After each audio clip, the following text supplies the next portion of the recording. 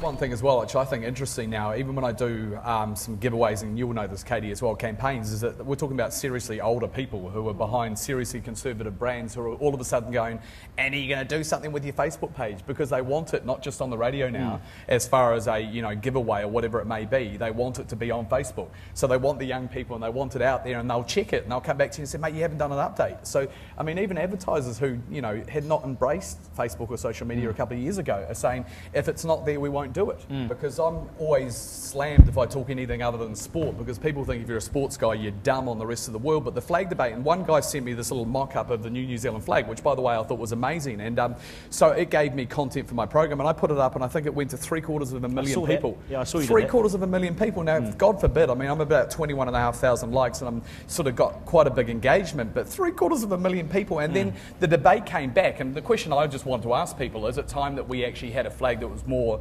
fun and representative, and what would that mean to athletes? And I was just blown away, and that drove my show for probably across 2 days, because I was able to keep going back to people who were commenting. I think the post went to 2,500 people posted.